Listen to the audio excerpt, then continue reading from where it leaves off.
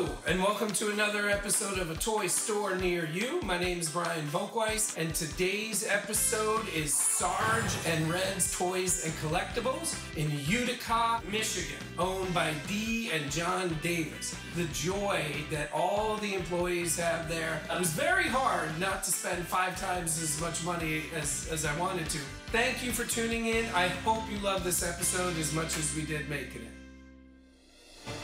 The beauty of winter, an ode to thee, the litter of fallen leaves, the nip of frost, a perfect time to pack up, bundle up, and hit the road for the warm, sunny sands of... Jewel of Michigan.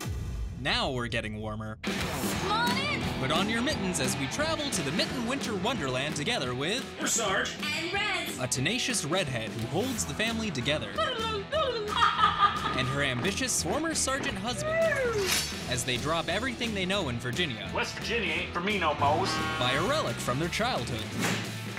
And invest in the greatest financial risk they never saw coming. We were moving into adoption. All right! Focus. So buckle in for a high-stakes move to the Great Lakes. Ooh, good segue. Into?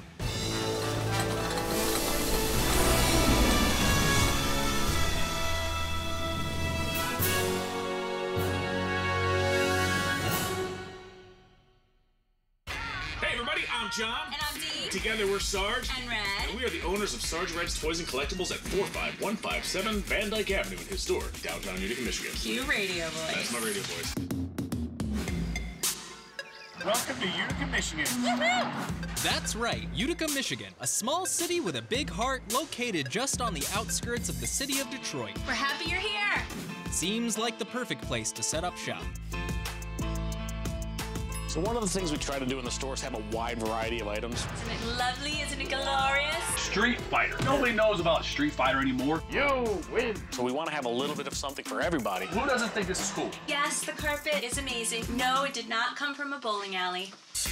If you like Star Wars, we got it. If you like He-Man, we have it. If you like G.I. Joe, we have it. If you like Dragon Ball Z, we have it. If we're going to have stuff for everybody, we're going to have stuff for everybody. Kind of terrifying. Probably the best toy store ever. It's just cool to have that stuff where people can come in here and the first thing you hear out of their mouth is, oh my God. Oh my God. Whoa. Oh my God. Oh my God. So it's really cool to have all those people come in and watch their faces light up when they see something they had when they were a kid. And they always say, oh, I used to have that. And I always say, you can have it again here at Sarge Reds. I practiced that. It's pretty good. We get to drive all over the country to get the collections, right? We got Monty in the truck. I think that's what sets us apart from a lot of the other shops in the area. And this is what I get to listen to the entire way. And we try to get just a vast amount of vintage stuff. Penner Star Wars pamphlet. My arm is missing. If you guys have followed us on our YouTube channel, you will see like some of the adventures we go on. You take your shoes off and make me a sandwich. Apparently, we gotta make her a sandwich, guys. Well, while you're doing that, this traveling troupe of treasure trove trawlers has become well known for their adventures across the states. What are you, Captain America? And online. Oh my gosh, we're toys. From Mickey Mouse The first bin's already full. to Mickey D's. Do you look worried? Good morning, all you beautiful toys.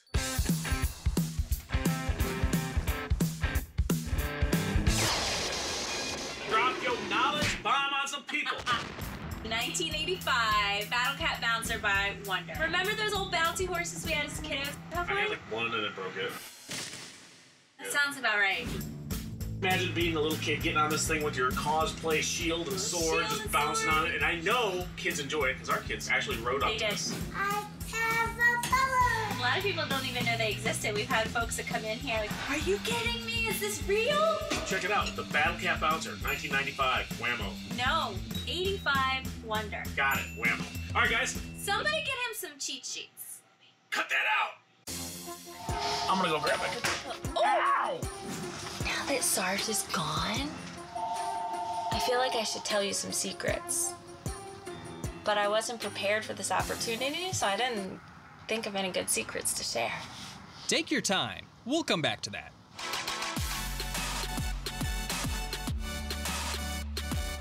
Oh my gosh. We're gonna go back 9 years now to 2013. Was that 9 years ago? Yes. West Virginia, 2013. So we were trying to start a family. We've been married several years, doing the thing, nothing was happening. Okay, cut. Anyway, we had a long road with infertility, fertility treatments. We got to the point where we were moving into adoption. We started the process, found out just how expensive it is, and so we started selling things. They're super rare. We'd take everything we could buy. We were selling old DVDs, Xbox games, anything we could get our hands on. Garden gnomes, boom, ours. We only got caught once. They called the police. Some friends of his really wanted to support us. They didn't have a lot of cash, but they gave us this giant bag full of magic cards. We started selling these on an online auction platform. We started making some money. This package here is about 500 and something bucks, 400 bucks. So we realized, hey, you know, maybe we could do this because we still had to pay off all these adoption expenses. But one day he came home with a collection of cards and toys. What are you doing with all this? Well, honey, I remember playing with these like sound effects. No rah-rahs took place in this story. And so, much like when West Virginia separated from East Virginia, a great idea was born. It tapped into this point in your mind that I didn't remember. Unlock nostalgia. So we started moving away from the magic and moving more towards toys and the nostalgia stuff, and then we decided, hey, guess what? West Virginia ain't for me no more. It's like a Hallmark movie. It is like a Hallmark movie. We decided we were going to move back to Michigan and open up a toy store. That was the plan, to leave behind your day job, just live the dream. There's so many serendipitous events that happened and timing of everything. It would be its own show to talk about our whole story. But we also adopted our daughter as well through the foster care system. Yep. John, Talia, where are we at right now? The show! Here for about, what, 6 months? We started looking for places. We looked at a bunch of different locations, and we found this beautiful building. It's beautiful now. It's beautiful now. When you saw it the first time. Spooky. John and Dee took a spot in Utica that was literally becoming part of the earth again. It had been sitting vacant for many, many years. 30 years this building was vacant. It was also a building that had a lot of history in the city of Utica. It's an old novelty shop. This place was a place I went as a kid. Every one of my buddies that heard that we were trying to buy this was like, I used to go there. I used to buy stink bombs here. Well, John and Dee, either with extreme bravery or with extreme lack of financial planning, decided to take on this project, and it was a project of love. So our offer's been accepted. We have the inspector coming through today. There we go. Some kind of dereliction notice from the government on the window? I'm gonna see if I can make this knife stick in this wall. The process of watching them take a building, literally falling apart, and turning it into this beautiful store is just incredible. There we go! Now, boys and girls, I don't mess with a ninja assassin. It started out as like a big pick. The opportunity to go look at what was left. So John brings me here and he's like, hey, we can open our shop here. Watch the step. I walked in, smelled it. Have you lost your ever-loving mind? Oh my God, are you out of your mind? But the fact that he's a big dreamer and he drags me along and I support him. Yeah, we should be good, right? So he makes it big. He said, no, it'll be a couple months. We can do it. I can do most of the work myself. We bought this place in August. It will be open by Christmas. Say hi, Papa Gray. Hey, guys. How much help did you give us today? Absolutely none. Woo! Big man, where did you come from? This is Officer Big Mac. Remember, as a kid, climbing up inside of these, but I was too afraid to climb back down, and my mom had to help me get out. Now, I used to think that was like kind of an embarrassing story. Well, maybe it still is an embarrassing story. He reminds me of dipping French fries in a chocolate milkshake. Disgusting. Very good. The evil grimace can bounce and bend all day. He used to sit on springs, and you could rock inside of them. Ain't happening.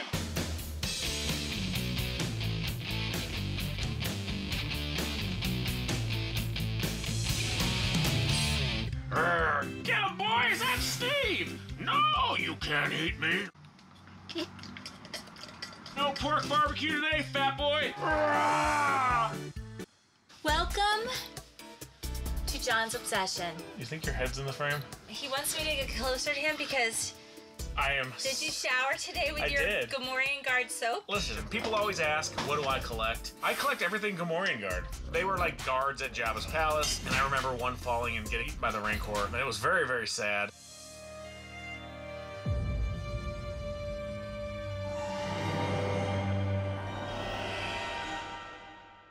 But this toy has a very special place in my heart. When I was a kid, I had this very, very Funko Pop. No, you didn't. I didn't? No. Oh. I had this very nice Sigma Return of the Jedi bisque porcelain figure. Nope. Okay. Telling a fib again.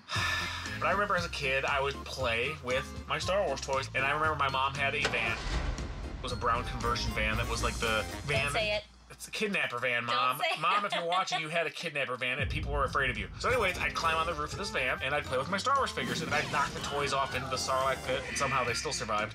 And I left all my toys on the roof of the kidnapper van. And she drove down the road. And I remember sitting in the kidnapper van, and I just watched as these were flying off the roof. Thanks, Mom. See what just started? Now, while it might not be like the biggest, rarest toy, this is what's special to me. Sentimental. Denise is gonna get a Gamorrean Guard tattoo. Whoa, you heard it here first. I didn't even know that was happening. It's gonna happen. My Gamorrean gal.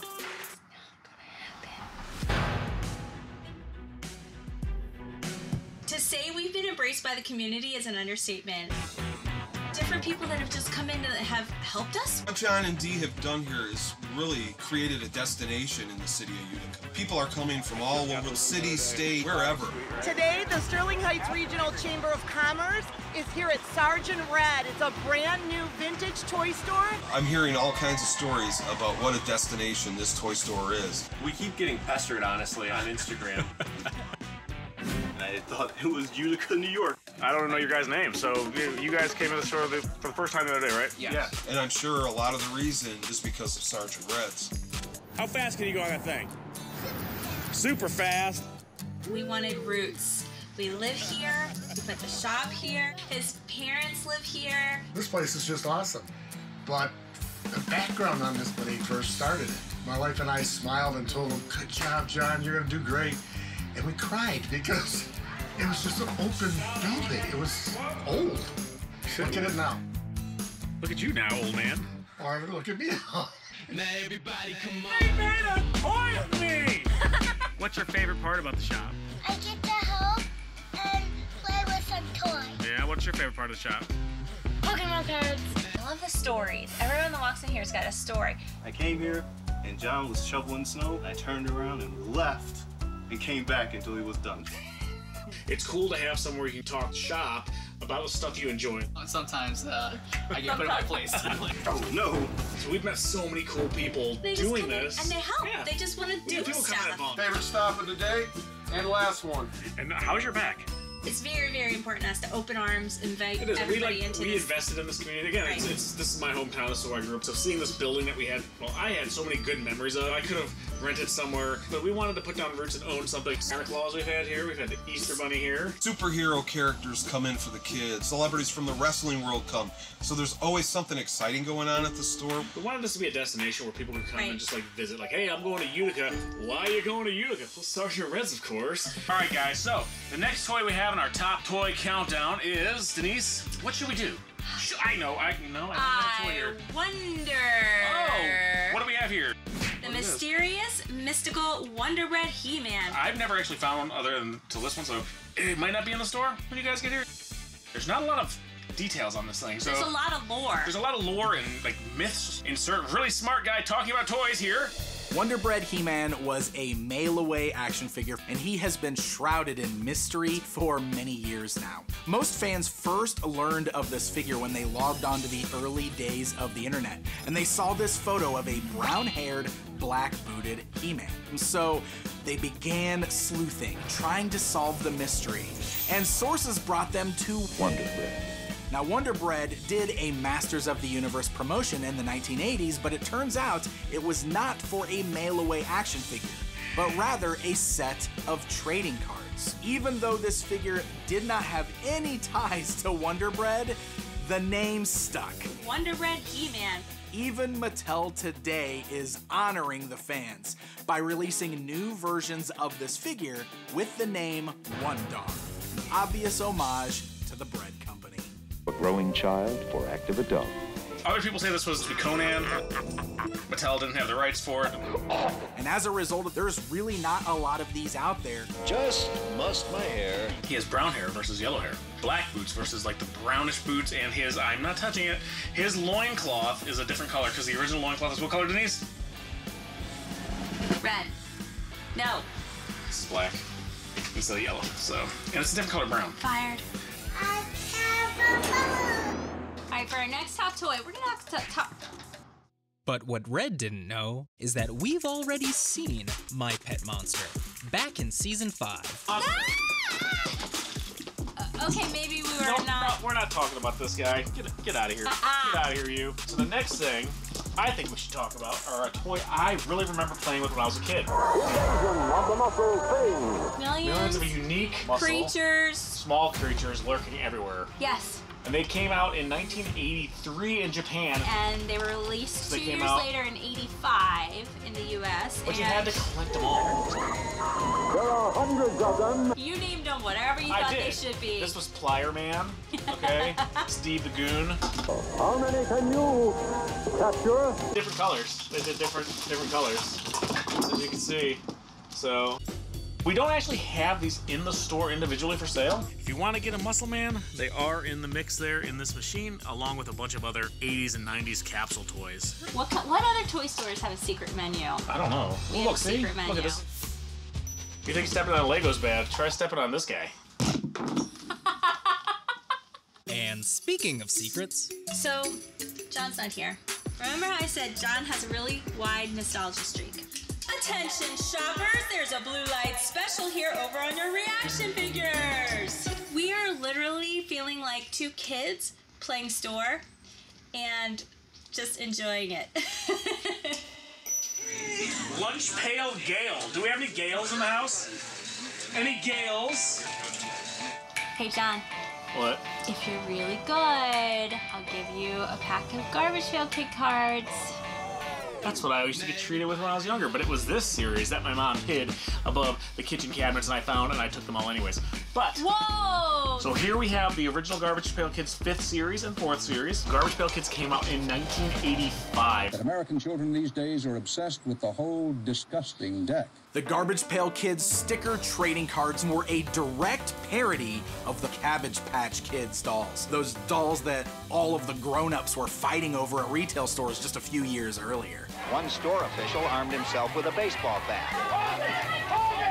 The idea for Garbage Pail Kids started with cartoonist Art Spiegelman and was originally a concept that was intended for his Wacky Packages line of trading cards. Each Garbage Pail Kids card features a child with some sort of disgusting abnormality. And all kinds of peril, suffering. With the name of the character being humorous wordplay. Licking Leon? Do we have a Leon? It was disgusting and gross, and it was so awesome. Kids loved these things. They were flying off the store shelves. Monday morning, I don't want to see him in school. Each pack came with 5 stickers and 1 stick of bubblegum. This poor kid, I mean, what's going on there? It looks sort of like a swamp monster, but it's from the sewer. Ooh, that one actually looks like you. And there was like just no limits like to what these poor kids would have to suffer through. So with these older ones, the gum sometimes sticks. Wait, why? Well, mine looks like it might have some sort of growth on it. Denise, tell us what it tastes like. It's very crunchy. It's terrible. Oh, it was a bad idea. It's terrible. What do we say? It's not just a toy store, it's an experience. You may have just captured our death on video. The man always goes first. Wanna suck face? No. Hey guys, John here from Sarge Reds. So we have 2 paid employees currently. We have Papa Gray, who is my dad. Mom, what are you guys pretending to be us? He works on Saturdays, and typically if you guys want to get a good deal, he'll type in the Toys R Us price tag on the old toys. Or Dad, he'll give you a $345 item for $45 because he thinks the 3 is a $sign. So actually, we might only have 1 employee after this. How much help did you give us today? Absolutely none. Did I catch you combing in My Little Pony, Shane? Shaniac, as we like to call him. Shane's been working here since he started off just volunteering. It's not always exciting here, but when it is, Shane's here. Troll cleaning. It's almost like a show. It's not a shop, it's a show. It is. Basically. We should be on TV. Hey, Brian, yeah, I know, it wasn't very subtle. I'm not taking a shower with Gamorrean Guard soap on TV. Maybe. When you talk about Sarge and Red, it's become an icon in the Utica area. They're actually celebrities, and we're really, as my wife has said a dozen times, proud. Very proud. Like, did you think it would actually happen? Did you think like, oh my God, this madman is gonna spend all our money and... I trusted you and I trusted the vision. I couldn't see as beautiful as it turned out. Did I think that we'd be sitting on the most wild, cool carpet? Did I think that it would be as bright and stocked full of magic? Like later in life, you go through a lot of things. I come here and I find the stuff that I played with as I was, when I was a kid, and it's just an incredible feeling. Sarge Reds is your place to go for everybody. Bring your kids, bring your grandparents, bring your emotional support animal. This is the spot that I come to. I love Sarge Reds. Oh my gosh! Yeah. Can you believe we made a toy store? I know. If you look at this place and now, Denise, honestly, can you believe we've done this? No. Like, I look at this place and like, wow. We are Sarge Reds. The name is there for a reason. Literally the construction and the blood and the sweat and the tears that went into it, we sacrificed. We sacrificed our time, our money, our energy. But it was all worth it in the end. Yeah. But of course, there wouldn't be, in the ends, without meaningful beginnings. All this wouldn't happen if it wasn't for you and you. Did you know that? You did smash well with the sledgehammer. Do you remember smashing it? Yeah. You know you're adopted. You know you're adopted, right? And you know it's not better or worse. It's just your unique story, right? We're growing our family, and it grew into a store. This is Toy Shop Life. This is Sarge Reds right here. Welcome to Sarge Reds. And with that, we pack up to fly south for the winter. But before we leave Sarge, and Red, and company, they have one last piece of advice to share. All right, guys. Cut. Do it See you again. at the shop. Oh, see you in the shop. You have to do The finger. See you in the shop. Wait, we're supposed to be giving them the finger? This one. Are you a proctologist? By the way, Red never got that tattoo. But as for the Gamorrean soap... Baby, donkey shit. A little privacy, please. Toy Store Near You episode is over. Oh, seriously, guys, go home. There's nothing left for the credits.